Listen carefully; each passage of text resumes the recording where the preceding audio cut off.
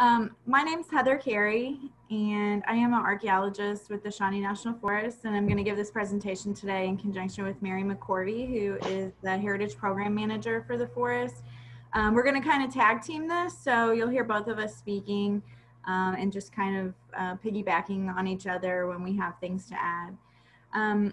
So this is a topic that, from our understanding, hasn't really been presented to you before as part of this workshop. We thought it was really important, though. We offered last year to be a part of this this year because we want you all, we know that, you know, as natural resource land stewards, that you obviously have placed value on the natural resources that are on your land. And there's a pretty good possibility that you also have some really important cultural resources on your property. And so we just wanted to kind of talk to you about that, maybe educate you a little, offer you some suggestions for learning about, learning more about it, resources that you can go to learn more about it, as well as just make a connection with professional archaeologists that can help you to better understand your land. And part of this is because we both work on federal land, but what is so important as a federal land manager is that the landscape or the land that you have, it really has a story of its own. Everything that has happened to that piece of land throughout history helps to create the existing conditions on the land today. So I think it's really important, when you're looking at the different resources, natural resources you have on your land, to understand those in a historical context. And so that's why we kind of just wanted to talk to you, as well as, offer you the opportunity to ask questions of us or ask questions of historical or archaeological things that are on your land that maybe you'd just like to know more about. So generally speaking, cultural resources refer to, and I'm just going to largely read off of this and then probably add to it as we go, refers to landscapes, structures, archaeological artifacts, and vegetation even that represents past human habitation and use. That's really the crux of it, is that everything that you see on the landscape or on your property or was left there by someone in the past, whether it's a yucca plant or whether it's a log structure like is here, or an inadvertently lost shotgun shell or arrowhead. Those are all things that have been lost or left intentionally by someone that has been occupied that piece of property at some point in the past. They really help us to provide glimpses or help us reconstruct, as Heather said, what the layers of history that we have on all of our landscapes. And it is important for us it's to know what's on private property, because sometimes we will find that sites on federal land creep over onto, not surprisingly, because people that lived here in the past may or may not have recognized property boundaries. So you often find that sites actually straddle federal lands and private property as well. So it's just nice to know those kinds of things. And the other thing it does, cultural resources can inform us about our evolving relationship with the natural world. Obviously, things change through time in real life, and they did in the past as well. So what we're trying to reconstruct, as I said earlier, was all the layers of history that are actually located on each parcel of land that we have, and it does create a fascinating tapestry of stories. Southern Illinois is extremely rich in natural resources, so it's going to be extremely rich in cultural resources just because people were attracted to those natural resources.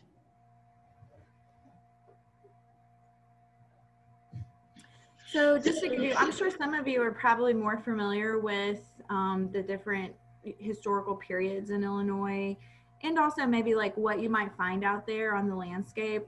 But for those of you who aren't so familiar, professional archaeologists and avocational archaeologists, we kind of divide history up into time periods because it allows us to more easily communicate with each other about a particular culture or time that we're speaking of. So we have the pre-contact period, and that's going to be primarily, well, it is going to be Native American. We divide that up into Paleo-Indian, Archaic, Woodland, and Mississippian. And I'm sure that you've probably heard some of those terms before.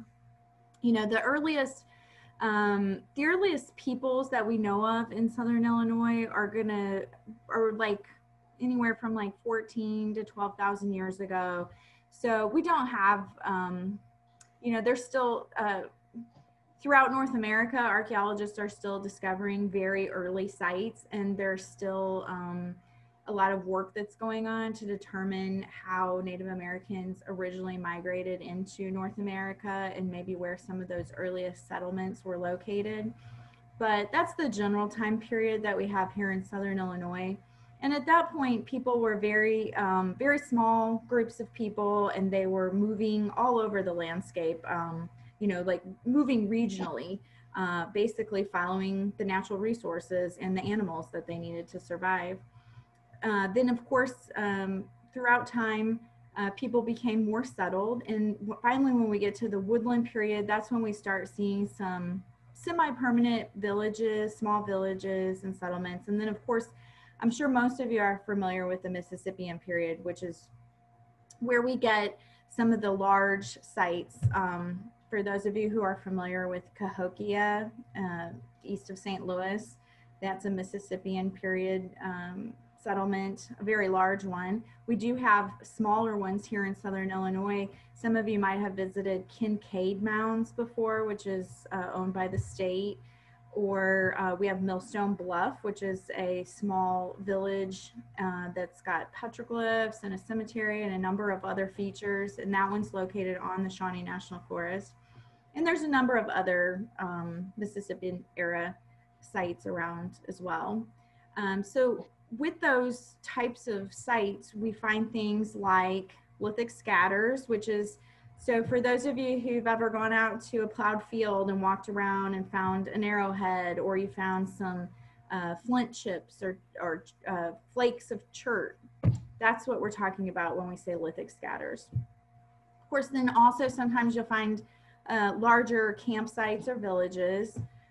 We have rock shelters. We were just talking, Bob's going to be giving a presentation here at 3 o'clock. Southern Illinois is prolific with rock shelters, lots of rock bluffs with overhangs. And of course, you know, who wouldn't use those as temporary habitation when you needed somewhere to stay? We also are very rich in petroglyphs and pictographs. We have a number of those types of sites here in Southern Illinois. A lot of them that have been identified are on federal or state property. However, there are, I believe there's probably a lot more out there that are located on private property that professional archaeologists just don't know about yet, or they haven't been discovered yet. So there are those types of sites out there. Again, also burial complexes with that huge, as Mary mentioned earlier, because Southern Illinois is so rich in natural resources, we have an extremely high abundance of cultural sites. A main point of that is because we're located right in between the Ohio and the Mississippi rivers, which during pre-contact times, those were the two super highways that came through the Midwest.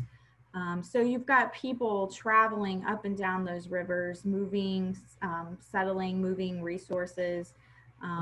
So that's a big point for Southern Illinois, why we are so rich in archaeological sites. We also have a number of really interesting sites that are stone quarries. The Native Americans, of course, as you know, were making a majority of their tools out of chert, and Southern Illinois is very rich in chert. We have a number of different types of chert that have different qualities, which make them desirable for certain tools. Some of you may have heard of Mill Creek. This is a type of chert that is found near the town of Mill Creek, which is south of Jonesboro in Union County. And it comes out of the ground in really large nodules that can be easily worked, and they make great large digging implements, big tools. So we find Mill Creek chert hoes all over the Midwest and the plains, and those were traded throughout the pre-contact period. As well, moving on, we have the historic period. Southern Illinois, we find primarily Euro-American habitation. So we are generally part of the upland South culture. So people are moving into Southern Illinois from Kentucky, Tennessee, that area, and they're bringing a lot of that culture and those material items with them. We also have a significant African-American population, and that occurs as because of a number of different historic instances. We have large groups of African Americans that were migrating to the area prior to the Civil War because because Illinois was the closest free state. But we also have a large, communities, African American communities that moved to Southern Illinois just right after the Civil War, once they gained their freedom. And so they established themselves here in Southern Illinois. And then we do have a very small contingent of historic Native American sites. For those of you guys who are familiar with Shawnee Town, Illinois, that was originally the site of a Shawnee Indian settlement during the 1700s. And so it's not a huge component of our historic period here in Southern Illinois, but we do have historic era sites that are Native American related. Again, just looking at the list on the screen there, these are some of the things that you could possibly find that are related to that historic period. I'm sure because Southern Illinois was so thickly settled, there's practically a farmstead and a cistern on every 40 acres. So a lot of you probably have the remnants of old farmsteads on your property. Those would be, you'd find those by finding like stone foundations, the stone-lined cisterns, or maybe even concrete cisterns if they're a little bit later. We also have a number of bridges and roads. Again, because we have the river, there's a lot of really early transportation routes that run through Southern Illinois, connecting the two rivers. There's also mines and cemeteries. We do have a number of historic era petroglyphs and pictographs as well. And these range everything from some Native American pictographs that date to the 1700s, all the way up to, on the Shawnee National Forest, we have pictographs from Civilian Conservation Corps workers who were just leaving their mark on the landscape as they were building some of these recreation areas that we're also familiar with now.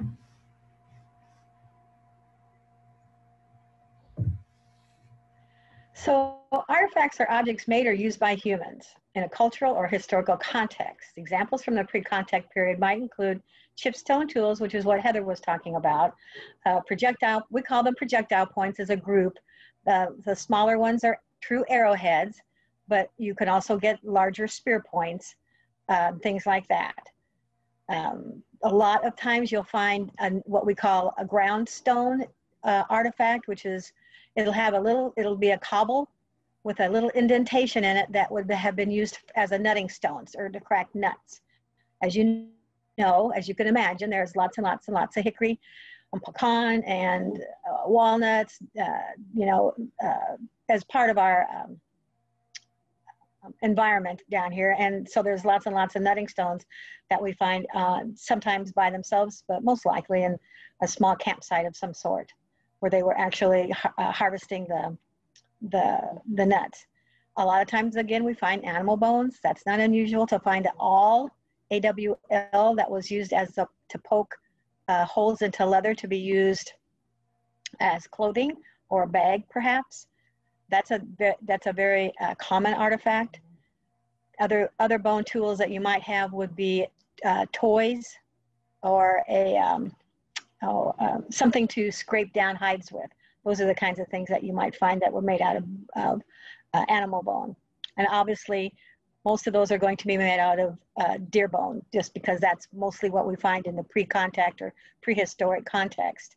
Other things that you might find, if you're super, super lucky, would be, and when I mention things like this, it's things that I have actually seen in the archaeological record, perhaps not on the Shawnee, but somewhere else in southern Illinois, where I've seen a bear canine that had been drilled as a necklace, and as well as a Canadian goose tibia that was drilled to be used as a flute. So there's all kinds of really cool stuff that are out there on the landscape. Other historic artifacts that you might find would include, as you can imagine, broken plates, bottles, a whole variety of bottles, from foodstuffs to beer or alcohol bottles, finials for medicine, just which are very, very, very, very delicate. Other things that you might find, of course, are tools that were been used on a farmstead, nails, obviously. The type of nail that you find on a farmstead or at a site is going to lead you to assumptions about what that house might have looked like, or the barn, for example. If you find big framing nails on your farmstead, on your property, that's going to tell you that the structure was a frame structure. Log cabins didn't use those they didn't need to have those big framing nails. You just had little finishing nails, maybe for windows and doors and things like that. But the other things that you're going to find are other things that people lost and are probably very sorry they lost, such as coins, buttons, things like that, weapons, weapon parts. Those are all things that you might find on an archaeological site on your landscape.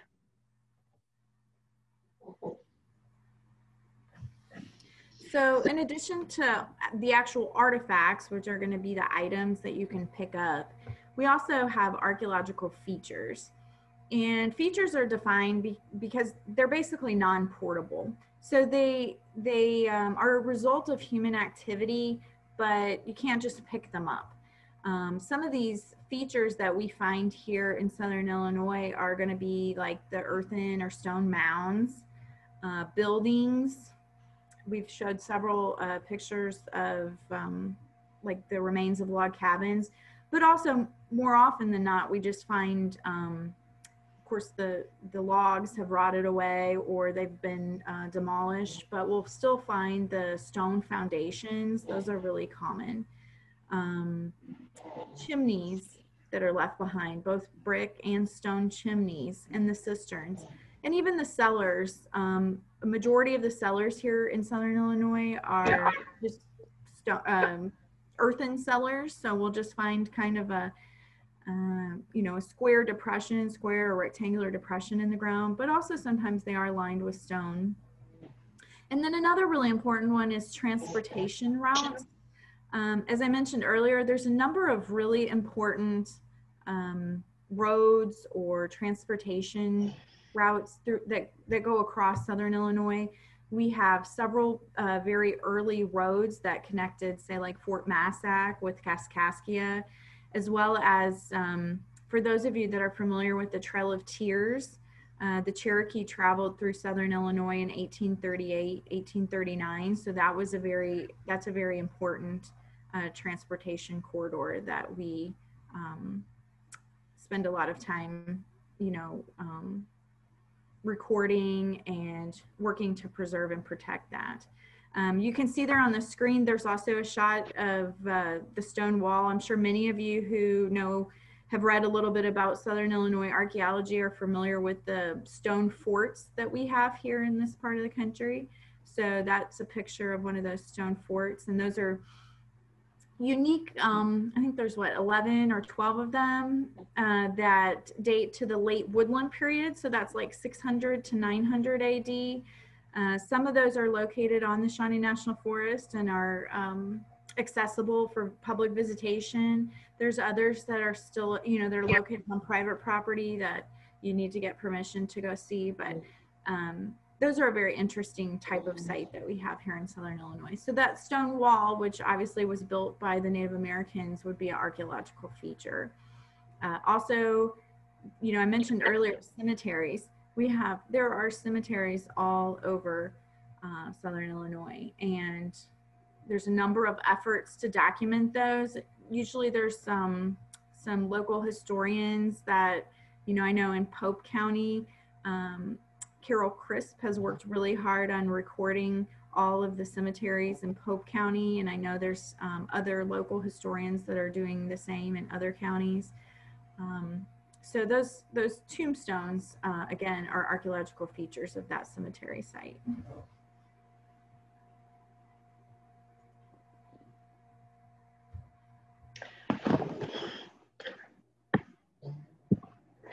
So what's interesting about Southern Illinois, and again, and archaeology and cultural or heritage resources in general, is that we have a lot of what we call or refer to generally as cultural landscapes. It's a geographical area including both cultural and natural resources and the wildlife or the domestic animals that are associated with that. And obviously it includes, if it's a cultural landscape, it includes an occupation by humans. What I have shown here is Millstone Bluff, which is, I would call it, it's an archaeological site for sure, but it's also a cultural landscape. As you can see, it rises significantly higher than the surrounding forest and ridges and hills. So it's a pretty awesome site, and that's probably what attracted the pre-contact Native Americans to that area, to that particular hilltop, because it was so visible from around it. And the other one that is shown in this slide, particular slide, is Fountain Bluff, which is on the Mississippi River floodplain, just west of Murfreesboro. And it is a spectacular area that contains, as you can see, it's surrounded by the Mississippi River on one side and the Big Muddy on the other side. So it was perceived to be, I think because of the proximity to the Mississippian, as a very special place by the pre-contact Native Americans. There's a number of rock art sites that are located there.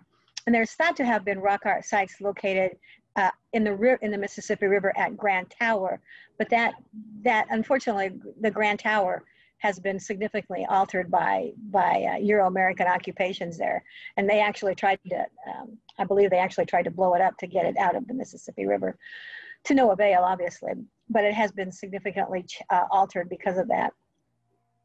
So those are the kinds of things that you would consider a cultural landscape. I would consider a whole farmstead. If your property, you have a farmstead like that was established in the 1900s, let's say it was established in 1851 when the land was actually selling for 12.5 cents an acre, so that you could buy 40 acres for $5. That would be, you would have a home, you would have a cistern, because you have to have that. You might have an orchard on your property at some point. You might have, obviously you're going to have a barn for your livestock, and perhaps for storing your crops for winter. You're going to have other food storage facilities, like Heather said, a cellar. And then you're going to have all that whole area of your property perhaps surrounded by a fence. You might not be able to see that wooden fence anymore, but you might see some rocks that had been toted down to that fence line and piled up against it. And that's going to be, that is a cultural landscape. It's an archaeological site, but it also is a landscape that is depicting an episode of historical interest or an event that occurred there. We're doing a lot of research at Miller Grove, which is a freed slave African-American community in Pope County. And that whole community itself would be a cultural landscape, in that it would be made up of the natural features, the creeks that surround that site, as well as all the farmsteads located within it. And then there's a couple of natural features associated with it that were used by the occupants of that area, Sand Cave and Crow Knob. So those are the kinds of things that you would pull together to actually see a cultural landscape. And obviously sites like Miller Grove are dependent upon the natural landscapes. They are dependent on being hidden away. So you're going to be dependent on the cultural travelways, but also the boundaries that are made up of the creeks in that general area. I think Miller Grove's surrounded like on 3 sides by creeks, and pretty good sized creeks as well. So those are the kinds of things that create that cultural landscape that we're talking about. The bottom of the slide is Fountain Bluff. That's the one I was talking about, being located on the Mississippi River floodplain, west of Murfreesboro.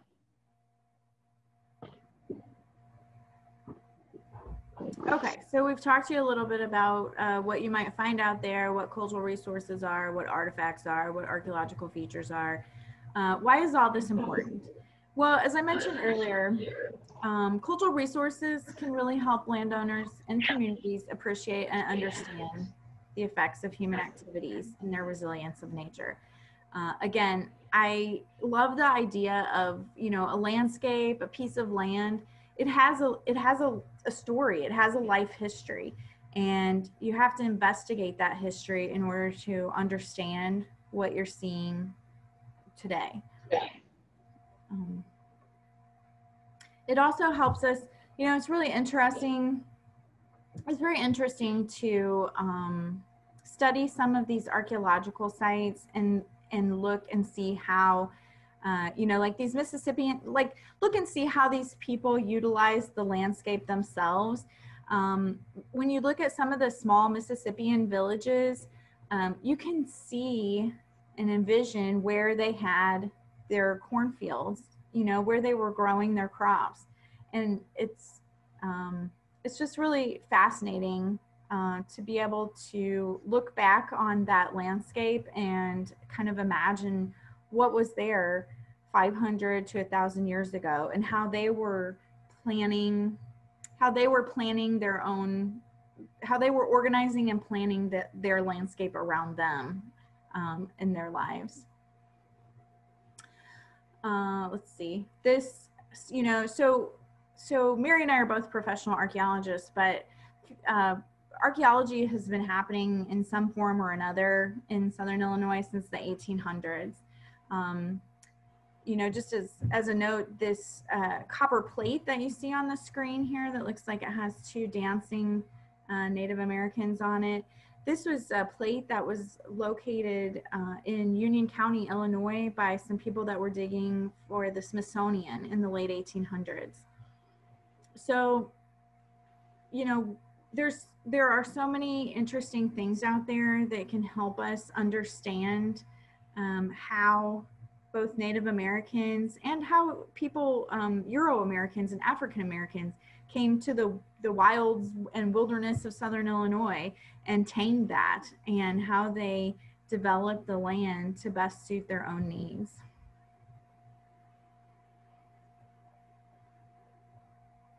So what are the benefits of protecting cultural resources?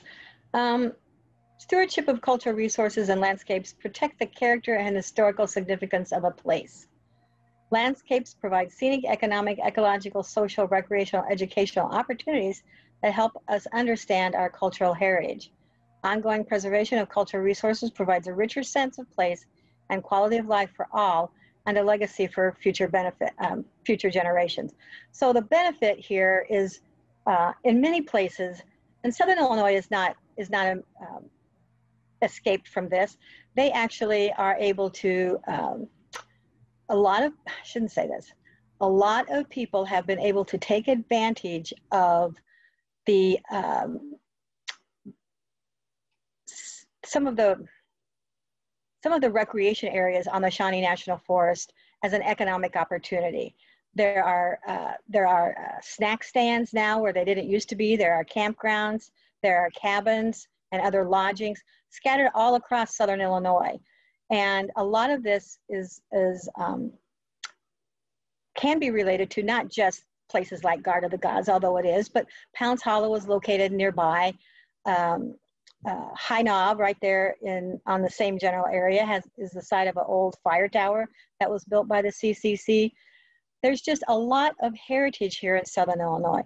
Yes, the state and federal lands do manage a lot of those significant sites, but there's probably a lot on private property as well that could become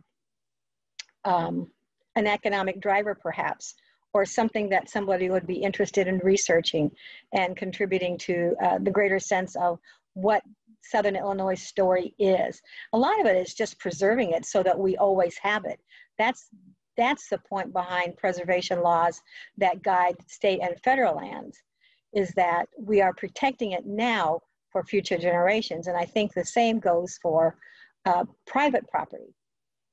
There's no laws, there are few laws, I should say, directing individuals and landowners to preserve archaeological sites, but it is really a benefit to the future generations of the country that we are able to do this.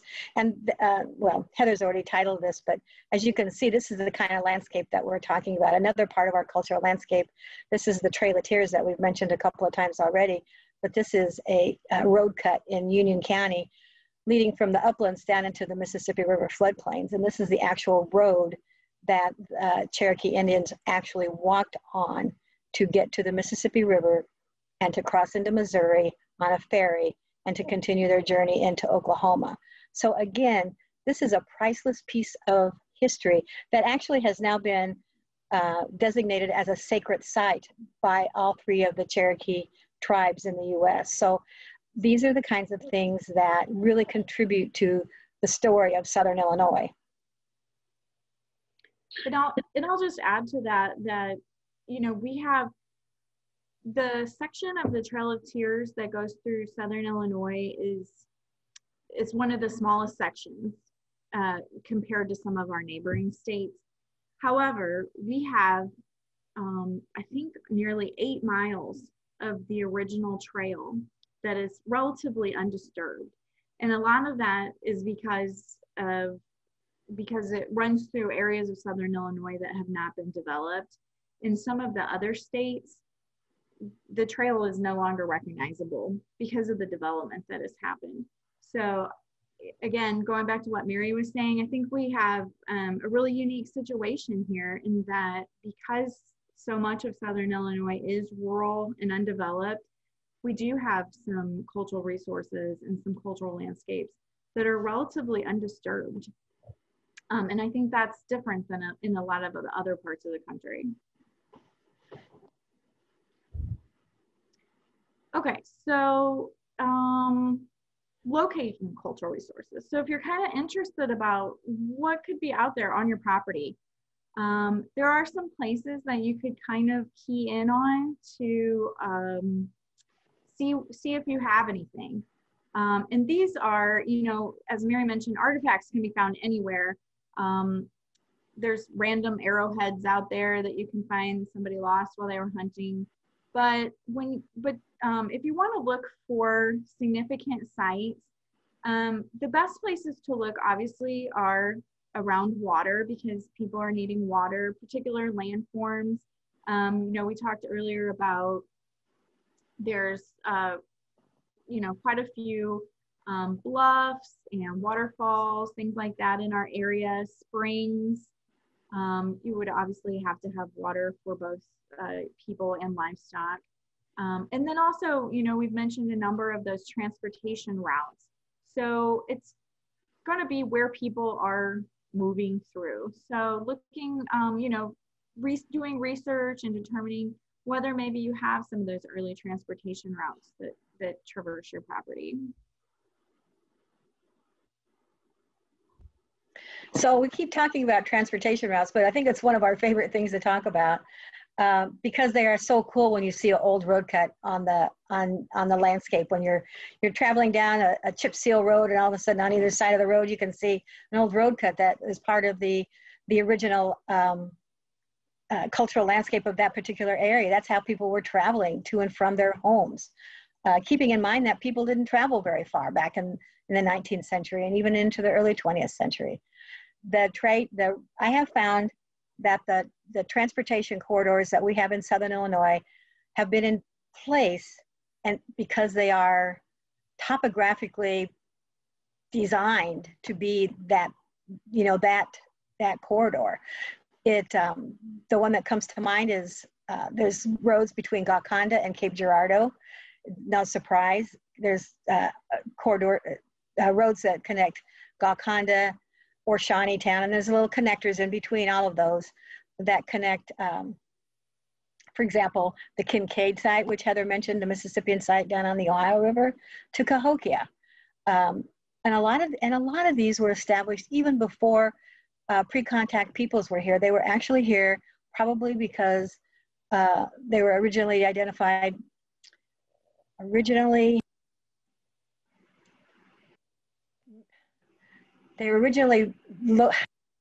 used by megafauna at the time, going from Salt Lick to Salt Lick, Salt Licks in Missouri to Salt Licks in southern Illinois, and over into Indiana as well, and then down into the Nashville area. So these roads are really, really ancient, and some of them can still be seen on our landscape today, and some of them can't be. Many of them have been plowed out, but you can almost always see a remnant somewhere that would have connected it. The picture that I have on the right is another picture of the Trail of Tears over in Polk County, and then down below is a map made by a surveyor in 1807 that is describing, or it's mapping actually, the location between Kaskaskia and Lusk Ferry. And of course, Lusk Ferry was Golconda, and Kaskaskia is on the Mississippi River. So they've actually, as they were laying out the townships and ranges, they actually recorded roads when they saw them in the General Land Office surveys at the time. And again, these roads are used they're just not moving people, but they're moving artifacts from one place to another, whether pre-contact marine shells that we find in some of our archaeological sites that shouldn't be there, but they obviously were traded for, as well as other things that are coming down the Ohio River and the Mississippi River, and then connecting inland from Shawnee Town or Golconda, and are found on farmsteads, things like that. They're just very interesting to study how people and ideas and artifacts were moving across the landscape. Again, I see that we're about 20 till 3, so we'll try to work our way through the rest of this. So again, you're going to be looking for specific types of landforms, caves, overhangs, high bluffs, stream terraces. I'm sure many of you who practice farming, after you've plowed up the field, you can look through the field, and that will, if you might find artifacts laying there.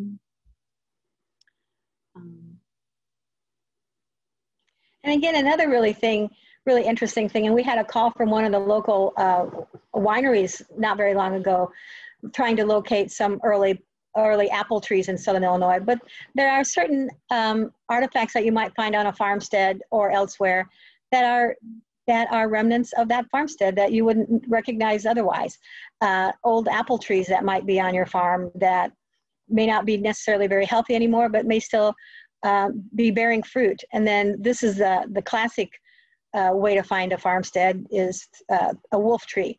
A wolf tree is a tree that would have grown up without a lot of surrounding forest around it, and it was able to branch out and be a shade tree in your yard. And those are the kinds of things that you might find that are related to human occupation on the landscape.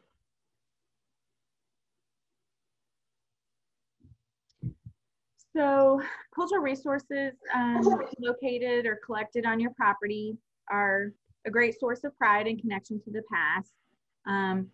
So just to be sure, when you do find artifacts on your private property, they do belong to you as the landowner. However, there's protective steps to ensure that significant cultural resources are conserved for future generations and society in general. Again, these include doing research on the site or the property, inventorying it to see what is out there, and then there's a number of technical services that can help you to better understand what you have.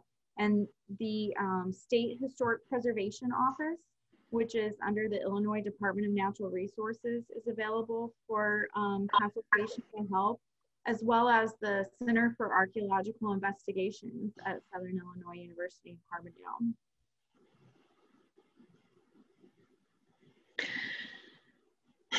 And again, this is the the point behind the stewardship of cultural resources is to preserve them for future generations. And it's the professional archaeologists like Heather and myself are available to help. But again, working with the State Historic Preservation Office or other archaeologists within the state, they can help you identify steps that you can take to help preserve. And if it can't be preserved, to at least document or record those archaeological sites, whether it's a standing structure like is demonstrated here, or whether it's a farmstead, the remains of a farmstead foundation that you would like to preserve or at least record. Those are the kinds of things that we can help you with, or this can point you in the right direction of finding an expert who can help you. Again, there's a number of different avenues of research. If you, if you're kind of familiar with that kind of stuff, there's a number of sources on the internet that are available that are free of charge that you can use. And we can help you find those, point you in those directions. Otherwise, we also, since we do this for a living, we can usually help you narrow down and kind of focus on some stuff pretty quickly, and we'd be happy to do that.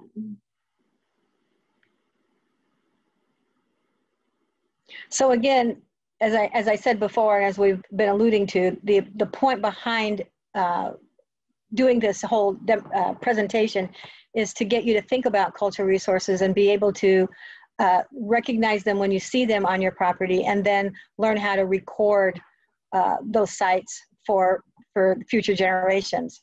And again, getting back, they might be prehistoric sites, they might be historic sites, but the point behind it is to be able to document those so that we can, again, just preserve them and as a point of pride.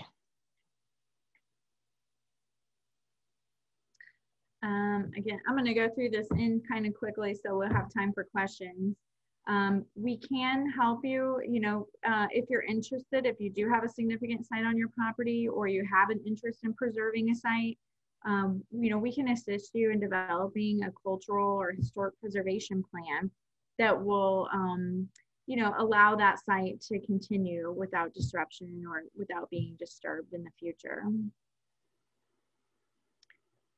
Again, just going through this, just the same resources that we've talked about before, the Center for Archaeological Investigations at SIU. Heather and I work in normal days, if we weren't in COVID and having this as a Zoom conference, I would be in Harrisburg and Heather would be in Vienna. But I'm pretty much teleworking now. Having said that, if you just call any of our offices and ask for the archaeologist, they'll be able to point you in the direction. And the same for Southern Illinois University. And I think the next slide, go ahead, Heather. I think the next slide has more resources, yeah. Mm-hmm. I'll just go ahead. These are the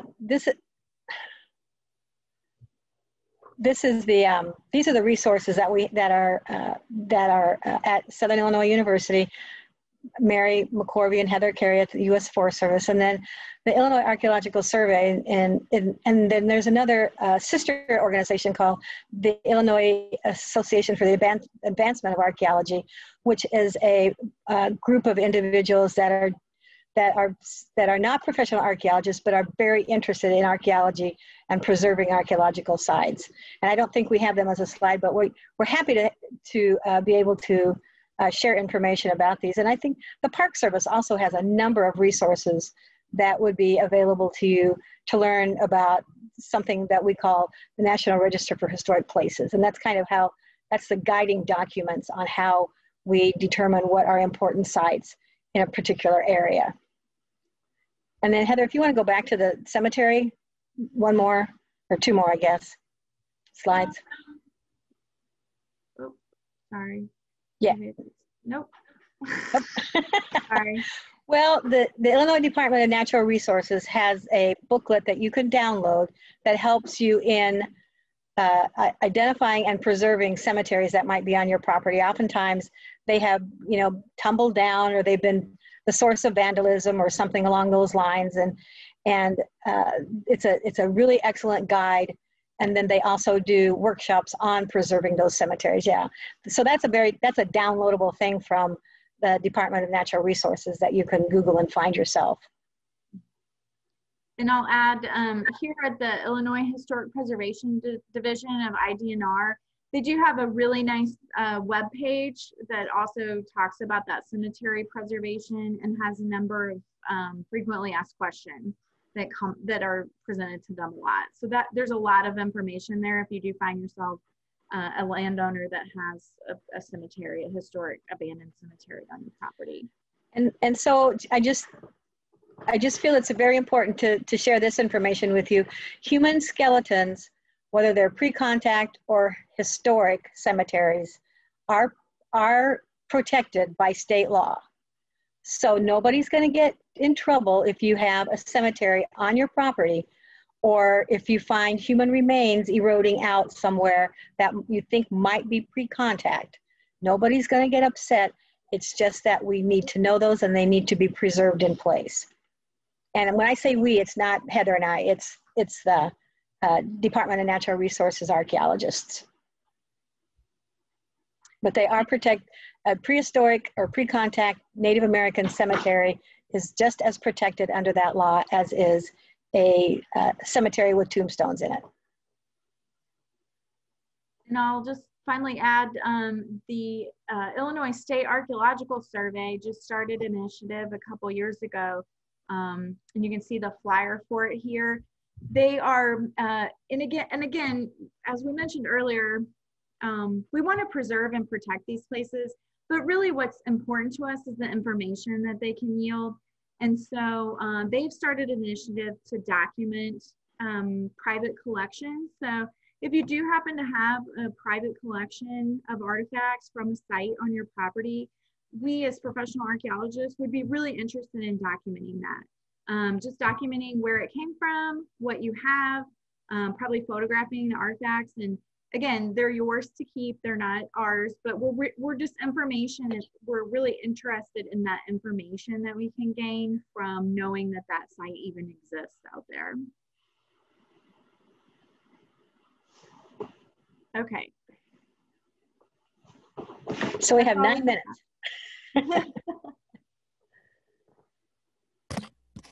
All right, thank you so much, Heather and Mary. We've had a few questions come in, and I definitely want to encourage other folks to put some questions in the chat box if you want. We'll try to get to the ones we have time.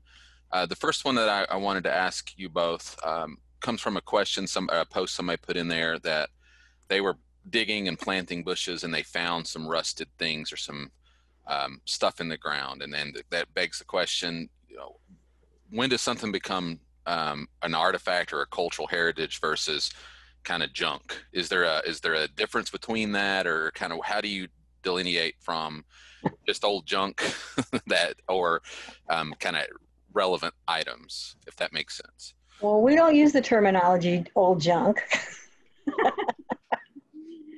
But the National Historic Preservation Act identifies sites and artifacts that are in excess of 50 years old as eligible for inclusion on the National Register. So that's our guiding line, 50 years.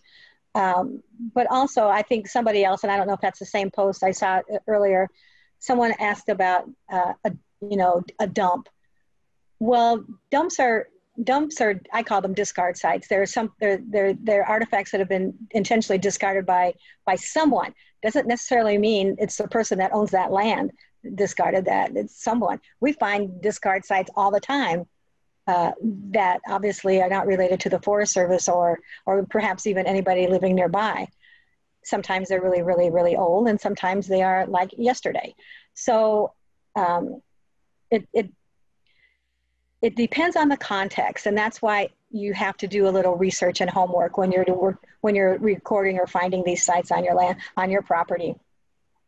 A discard site by a road is probably a discard site by a road because it was handy to dump a refrigerator there, or an old farm implement, something along, whatever, or tin cans, stuff like that. Otherwise, it's probably more likely, depending upon, again, where it is on your property or on the landscape, it may be related to the actual occupants of the farmstead. or the house that people are actually living there. So there's no easy answer except for the 50-year part. That's the easy part. And the rest of it is all about the context in which the artifact is located. Okay, great. One other thing just about historical artifacts, and do you all consider, or what's your thoughts on historical ornamental plantings? And we've seen that if you go into the woods, you'll find daffodils or yucca or lines of cedar, and I know they are often associated with cultural sites. And what's your thought on the relevance and the importance of kind of preserving those as a cultural artifact of the landscape? Well, I think you probably know the answer to that, is that it's part of the landscape, so it needs to be preserved as part of the landscape. Heather, did you have a thought of any other thought? No, it probably puts us in opposition to some other of you, but I agree. It's, it is part of the landscape. Actually domestic vegetation, yucca plants, daffodils, irises, a lot of times they're a really big clue for us in helping to figure out where the structures were, just how the whole layout of the site. So those can actually be really helpful. They seem pretty, menial and not that important, but they can be really helpful whenever we're recording a site. And we record daffodils and yuccas and daylilies and wolf trees on our maps just as much as we do the wells and cisterns and house foundations. They're just as important for determining what kind of things were going on that property. Okay, great.